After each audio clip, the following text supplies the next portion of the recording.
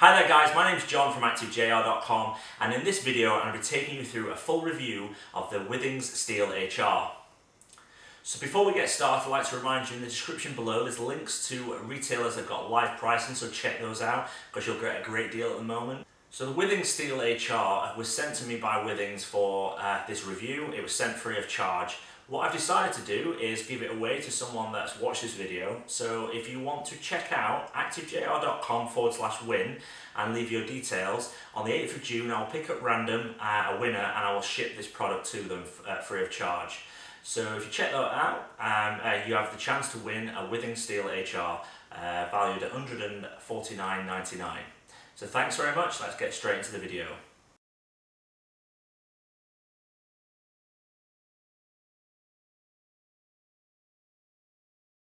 Withings Steel HR comes in two sizes. It comes in a 37mm and a 40mm. Now the one featured in this review is the 40mm, but the pricing's around 139 British pounds in the UK, about 145 US dollars in the US, and about 150 euro throughout Europe. Prices do change, please check them out, and again there's links in the description below with up-to-date pricing for retailers. Starting with the design of the Withings Steel HR, it's made of a stainless steel body and that fully goes around the device. You've also got a glass screen with an analogue display with a small digital screen at the top. Now I found this is quite easy to see, both in sunlight and also dark conditions, so I think that works really well. The Withings Steel HR also features a optical HR sensor. Now this is not 24/7, it only samples your heart rate data every 10 minutes or so. So it does give you a relatively accurate HR picture and a calories burn. However, it's not something that's going to be as accurate, say, as a Garmin Fenix 5 or a Charge 2.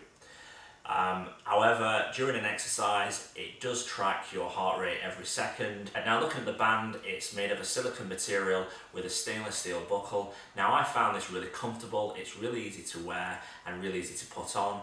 However, I do find it a little bit cheap because it is a little light. I like my bands thick and heavy to feel like I've got the watch on.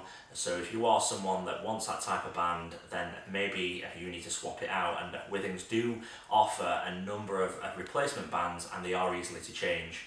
The Withings Steel HR is not a touchscreen, so it has got an analogue display with a digital screen at the top. You can see at a glance information such as calories, steps taken, distance travelled and various different other things.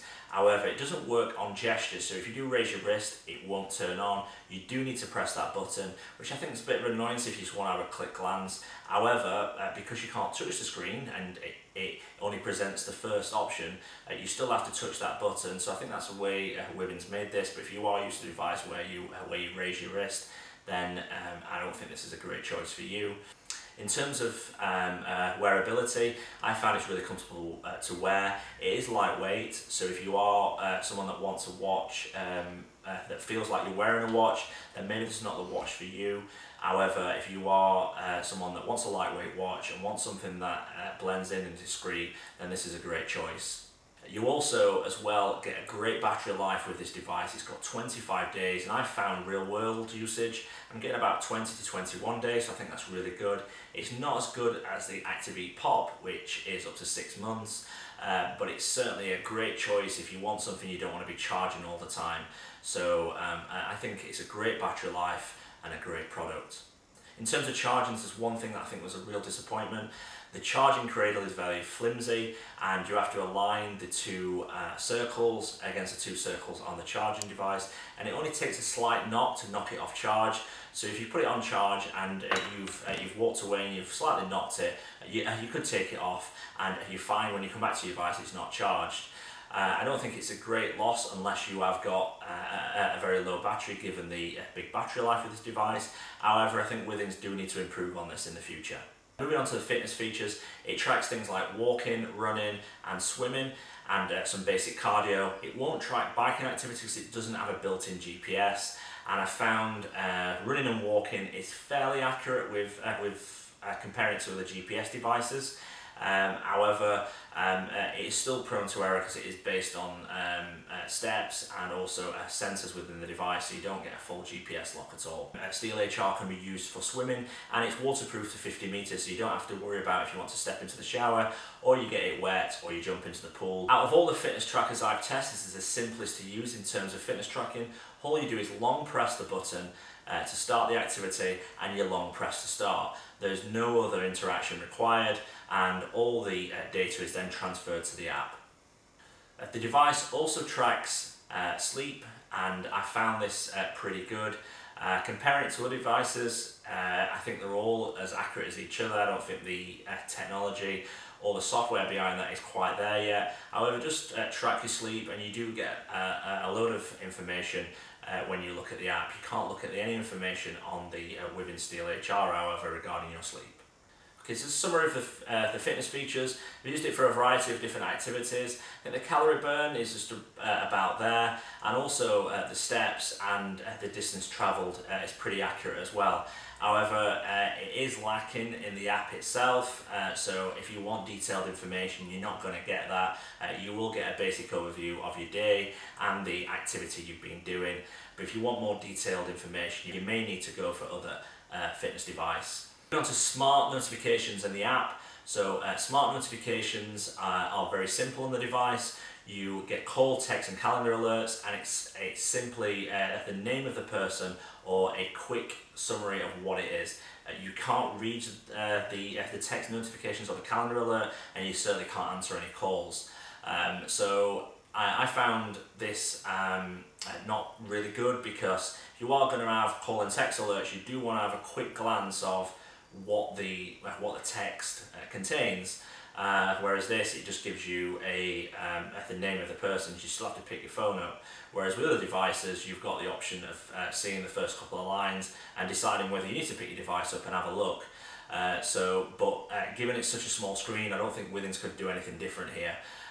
So I tend to, when I was using the device, not to have these on because it was frustrating. So moving on to the app.